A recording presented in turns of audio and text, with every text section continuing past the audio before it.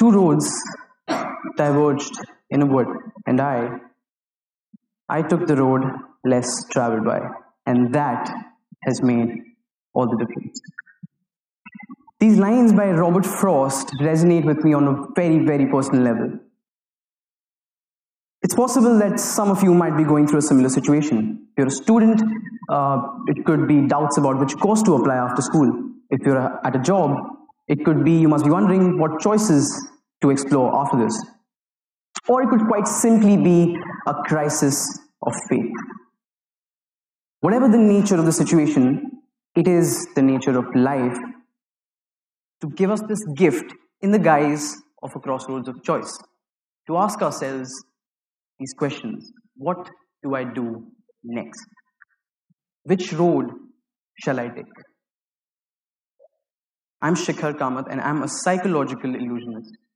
I'm someone who uses magic and psychology to seemingly read minds. Now before I begin, I'd like to try a quick experiment with someone random from the audience. Hi there. You sir, in the white t-shirt right there? Yeah, hi. Could you please join me on stage? Let's give him a round of applause as he walks up.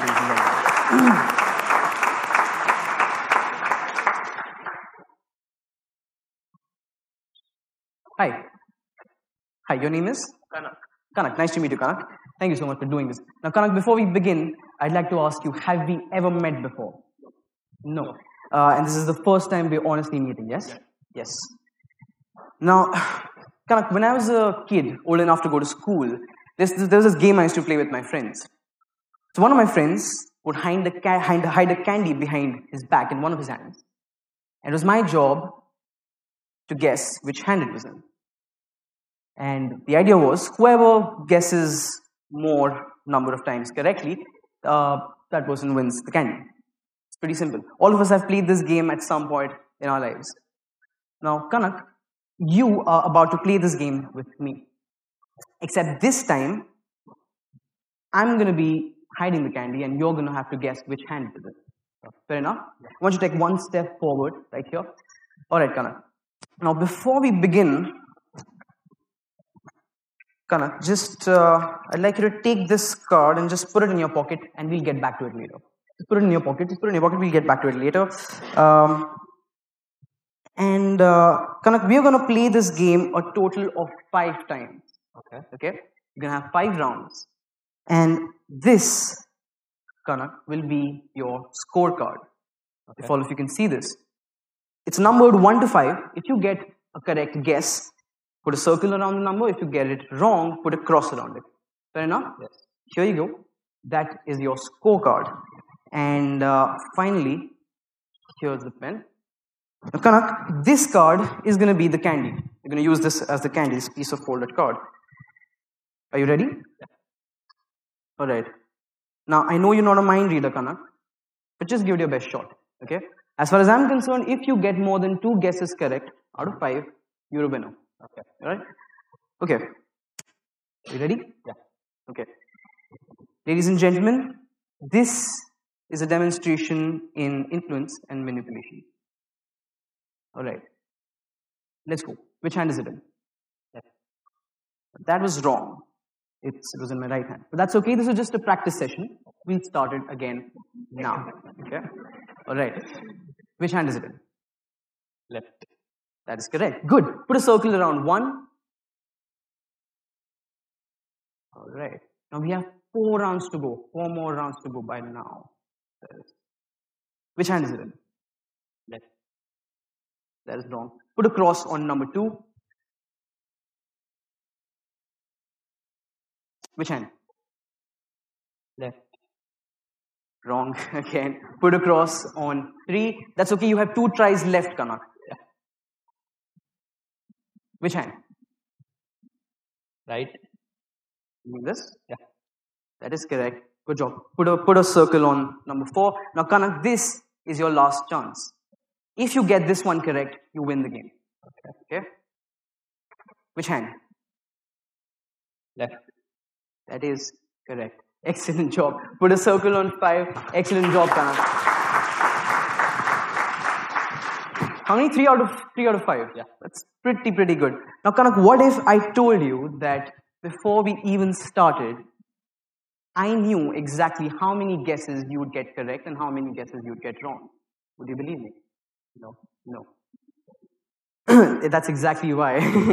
I used this card as the candy. Before I began, I had written something on this card. Now, Kanak, how many guesses did you get right? You got 3 right and 2 wrong. And before this, I wrote something on this card. 3 correct and 2 incorrect.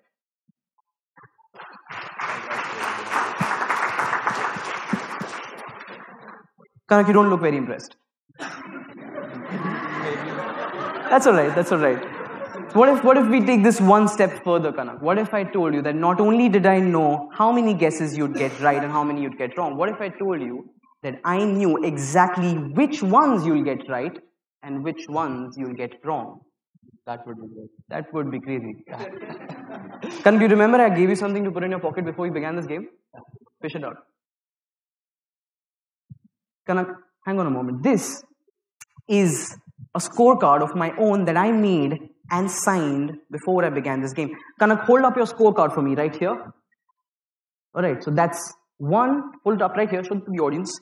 That is your scorecard, and this, Kanak, is my scorecard. And I think, ladies and gentlemen, that is a match. Thank you so much, Kanak. That's for you, and that's for you as well. Thank you so much. I'll send you back. I'll have the pen back, Kanak. Yeah. Thank you. So how did I do that? I simply influenced his choices. Now, sometimes when we find ourselves at a crossroads, we need to make evident choices, decisions that cannot coexist. At any point in time in our lives, there are a variety of things that are constantly either covertly or directly influencing us. It could be anything. It could be your childhood experiences. It could be the internet, advertising, society, family, or it could be all of it at the same time. And while we are subject to these influences, we still come away feeling like all our choices have been made as freely as possible. And strangely, paradoxically, the opposite is true at the same time. Regardless of what choices we end up making eventually, our choices are up to us. And that is why, ladies and gentlemen, I do not believe in fate or destiny. I believe that we are the architects of our own destiny. I'd like to try one more quick experiment with someone at random in the audience. Hi there. You there? The first lady in... Yes, you. Could you please join me on stage? Let's give a round of applause, ladies and gentlemen.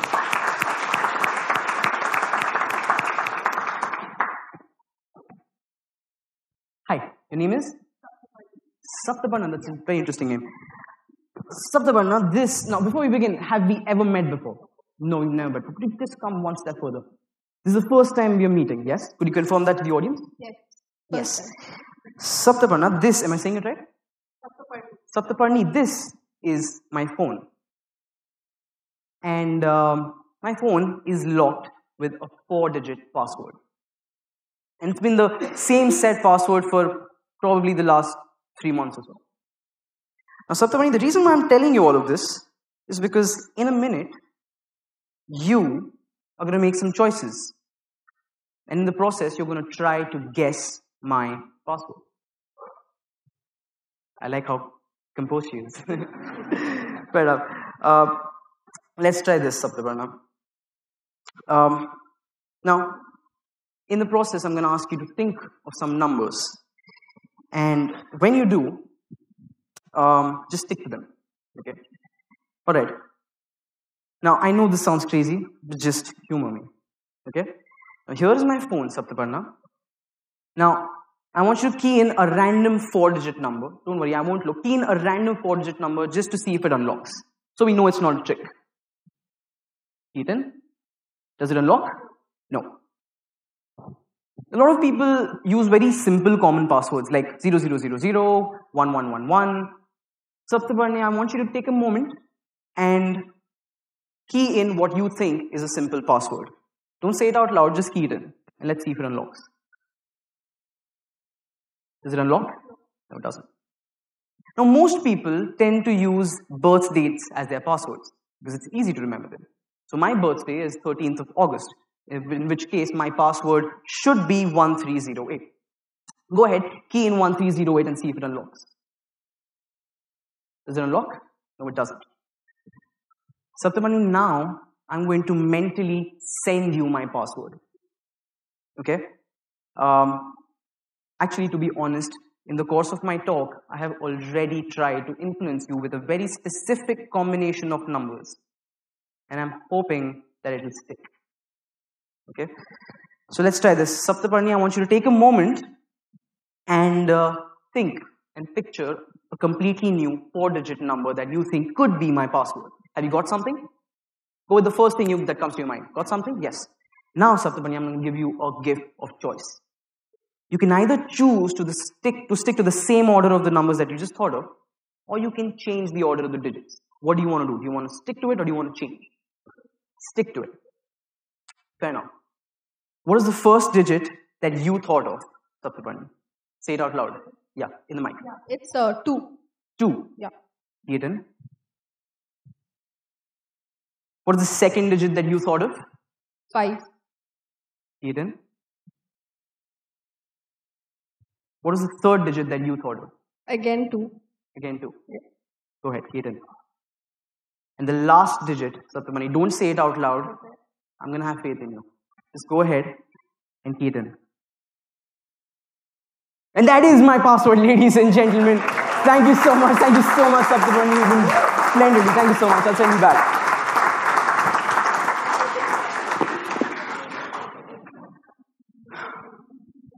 Once we really realize the extent to which our choices can be influenced, we may tend to attach a sense of danger to situations where we need to make critical choices. And that is why I find the specific metaphor of being at a crossroads very, very interesting. It also comes along with its own unique mythology. So, for example, folklore has, in folklore, danger is always attached to crossroads. A sense of danger is always there. For example, in ancient Greece, the goddess Hecate was known to be the goddess of magic and crossroads. In medieval England, witches would gather at a crossroads to do their handiwork. In the US, we hear stories about blues player Robert Johnson, who was said to have made a deal with the devil at a crossroads in order to become the greatest musician of his time. Finally, in India, maybe to this day still, at crossroads we might find the odd Nimu Mirchi or lemon and chilies tied together to sort of ward off evil spirits. Now, as times progressed and as we got enlightened, we forgot these stories. The idea of danger at a crossroads remained. So, that is what I'm really, really interested in. The idea of danger at a crossroads. Now, knowing all of this, these are the questions that I feel we should be asking ourselves. What are the things or people that have influenced your decisions in your life the most until this point? Are these people or things, are they positive influences? And at these crossroads, what are you going to do? Are you going to move forward positively with these influences, or are you going to leave them behind? The questions and the answers to these questions are yours to make. Now, I'm 25 years old, and here I am speaking in front of you. But not too long ago, I found myself at a crossroads. I wasn't doing very well at studies. I hardly had any friends to speak of. In fact, I used to get bullied almost all the time. And the thing about that is that when someone tells you that you're a loser over and over again for long enough, at some point you tend to start believing them. And so did I. And what I realized was that what I needed the most was to feel good about myself. And so I chose to spend my time doing things that I loved. Learning how to play the guitar, practicing magic, stargazing. And soon enough, I found myself performing on the streets, doing magic to random people on the streets. I would go up to random people on the streets, do magic to them, turn around, go to someone else, and do it all over again. And that's how I taught myself to do what I've been doing. The interesting thing is that at a time when I needed it the most, it was complete strangers on the street who had faith in me. They made their choice. And if it didn't work, it didn't matter. In fact, performing as a street musician was such a huge influence for me that today I feel at home the most in a room full of strangers. Now, what I learned from these experiences is this. You need to be aware of your influences and make informed decisions. You will always find yourself at a crossroads, time and again. Sometimes making a decision is more important than making sure it's the right one, if indeed there is a right one. Leave all your negative influences behind and focus on doing things that make you feel good. And finally, when you find yourself at a crossroads, all you need is to have faith in yourself. Saying so, I'd like to leave you with one last simple thought. Quick question. Is there anybody in the audience today who is going through a critical crossroads at this point? Hi there. You there, the girl in white? Right there? Yes? Yes. Could you please join me on stage? Yes, give it up for ladies and gentlemen. Hi. Your name is? Rashmi. Very nice to meet you, Rashmi. Rashmi, here's the mic for you. Rashmi, have we ever met before? No. No. Will we ever meet again? Let's see. Nothing's for sure. Alright, jokes apart, Rashmi. Right here, I have a pouch. I'd like you to hold on to it, Rashmi, and make sure that I don't touch it or do anything. Right? I'd like to face the audience a little bit. Now, Rashmi, quick question. Have you ever played cards? Do you play cards? Have you played them in your life? Yes? Yeah. You know what they look like? Yeah. Excellent. Now, Rashmi, I'd like you to take a moment and name a playing card. Any playing card. King of Hearts. King of Hearts. Now, it's your choice entirely, Rashmi. Do you want to stick to it or do you want to change it to something else? And to stick to it. You want to stick to it. And that's your final choice. Fair enough. King of Hearts. Now, Rashmi, can you hand me the pouch? Inside this pouch, ladies and gentlemen, is a deck of playing cards. And inside this deck of playing cards, before I came here, I turned around a single card in the deck, face down. Just one card turned around in the deck. I'm going to try and do this as cleanly as possible. You said the King of Hearts. Yes. All right. Here goes nothing.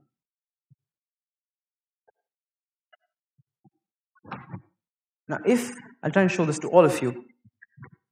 Every single card is face up, and all the cards are different.